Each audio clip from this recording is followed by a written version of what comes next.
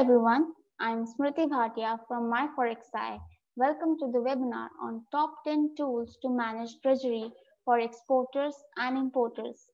Exporters and importers having exposure in foreign currency find it difficult to manage their forex risk, which further increases their financial risk.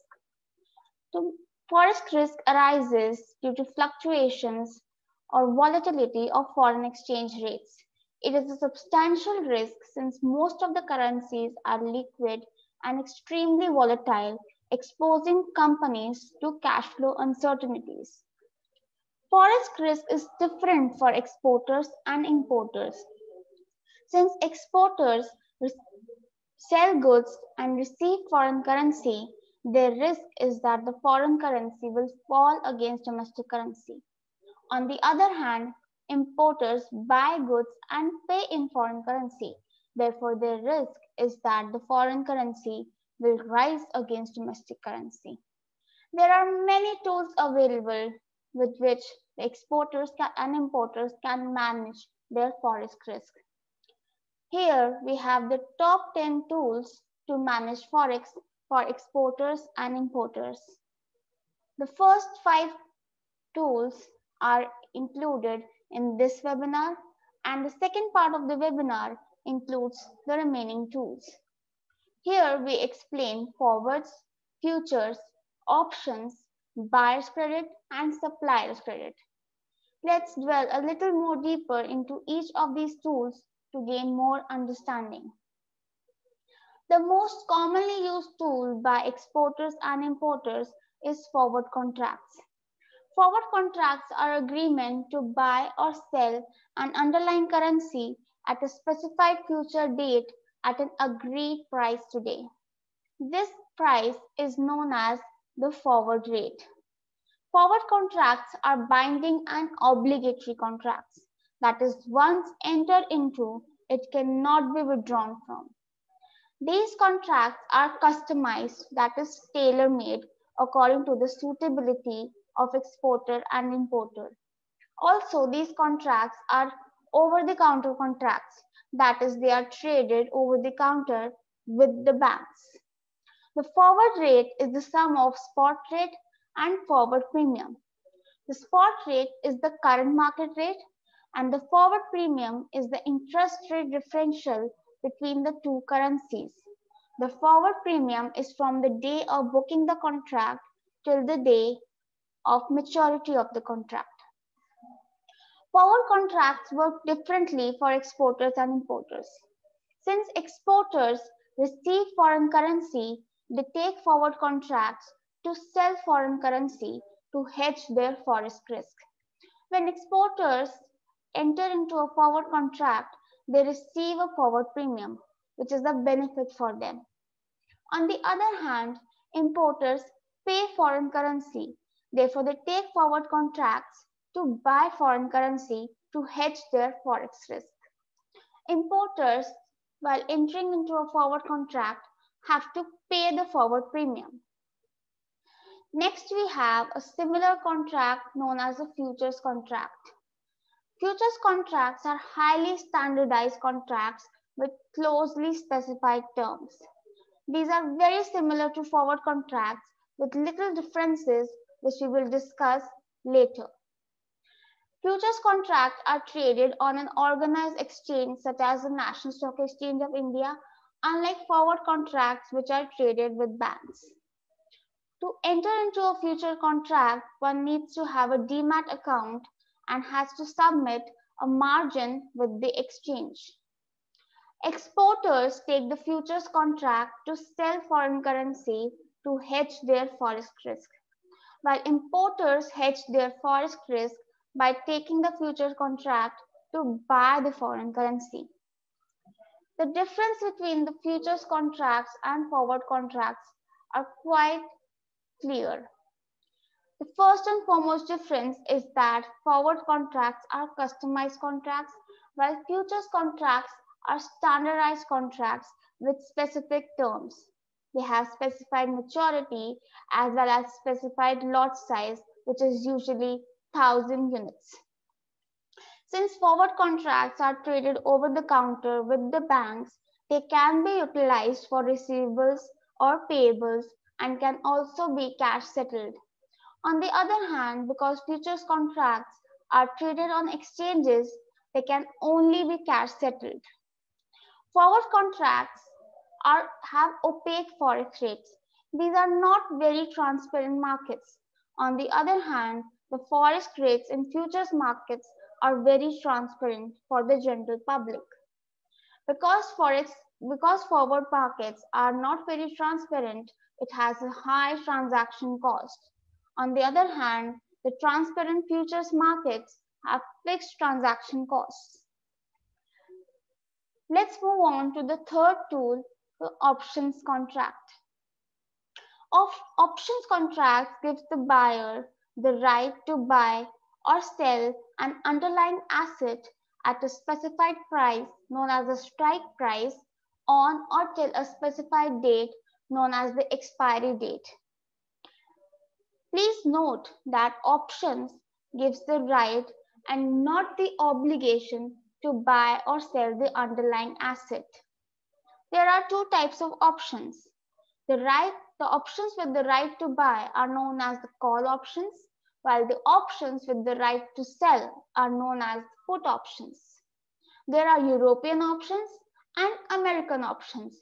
European options can only be exercised on the maturity date, while American options can be exercised on any business day till the maturity day, including the maturity day.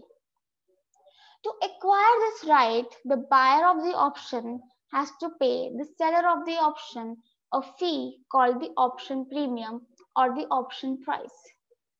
This fee is paid upfront at the time of buying the option, and it is a one-time fee. The option buyer has the choice to exercise or not to exercise the right. It is completely up to the buyer of the option to choose whether he wants to exercise the option or not exercise the option at the maturity, while the seller of the option is obligated to abide by the choice of the buyer of the option. Let's understand more on options by looking at this example. Suppose the exporter and importer have exposure in dollars. The option used by exporter is a USD INR put option. The exporter's outlook is bearish on the USD INR pair, so the risk of exporter is of rupee appreciation. The solution here is that the exporter buys a put option at a strike price which is equal to the forward rate. When the strike price of the option is equal to the forward rate currently in the market, it is known as at the money option. For example, if the spot currently in the market is 74 and the exporter requires an option of 6 months and the forward rate he receives is 75.5, then the exporter buys a put option at a strike price of 75.5 and pays an option premium of 1.2.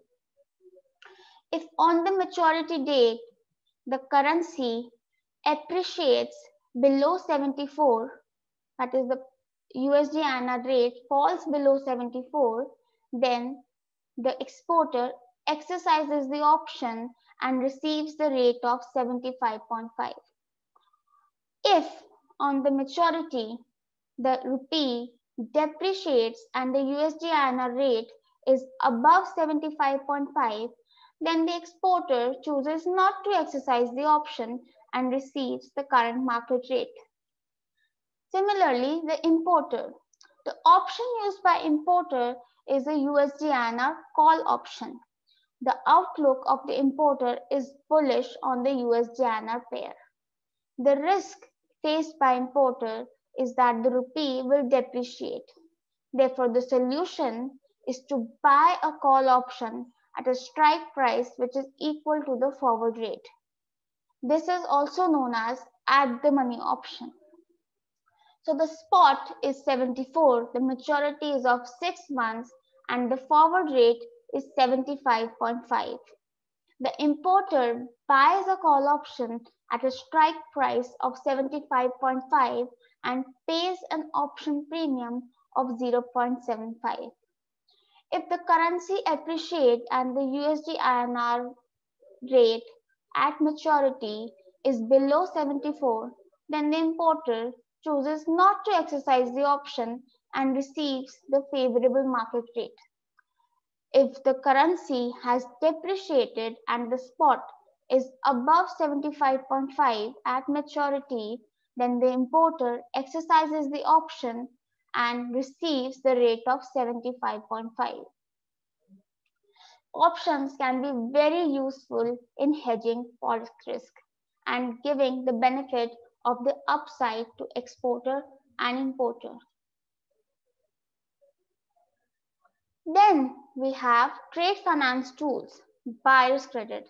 Buyer's credit is basically used by importers to fund their import payments. Transactions backed by documents against acceptance or documents against payment or letter of credit can be financed at cheap international interest rates for imports into India. It is a very simple process as described now. The importer enters into a contract with the supplier. The supplier then ships the goods. The importer then reaches out to overseas banks for indicative pricing. Once the pricing is confirmed, the overseas bank issues offer letter and shares all the required documents. The importer bank then delivers the documents to the overseas bank, including standby letter of credit. The overseas bank, after verification of the documents, funds the nostro account of the importer's bank. With the help of this funding, the importer's bank then makes the payment by utilizing the amount credited. Now, on the due date of the buyer's credit, the amount is recovered from the importer and remitted to the overseas bank by the importer's bank. Basically, the importer's bank arranges this credit for the importer through an overseas bank. A similar funding tool is supplier's credit. The overseas financial institutions outside India provide financing to importer on LIBOR-linked rates against USAN's letter of credit. Supplier's credit can only be arranged against letter of credit, while buyer's credit can be arranged against DP, DA, or LC. The process flow is as follows. Importer enters into a contract with the supplier. The overseas banks are approached for indicative pricing. Once the pricing is confirmed, the importer's bank transmits the LC to the supplier's bank via the overseas bank, which provides a copy of the same to the supplier.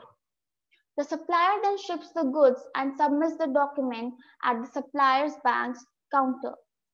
The overseas bank then receives, checks, and sends the documents to the importer's bank for acceptance. The importer's bank provides acceptance to the overseas bank and guarantees the payment on the due date. The supplier then receives the payment for the LC from the overseas bank. On maturity of the supplier's credit, the importer makes the payment to his bank and importer's bank makes the payment to the supplier's credit bank. These were the first 5 tools that help exporters and importers manage forex risk and reduce their costs. I hope that you gained knowledge on the 5 tools that were explained in this webinar. If you have any further queries, feel free to reach out to us at research@myforexeye.com. You can also call us on 777-1009009. For explanation on the further 5 tools, please click on the next webinar. Thank you.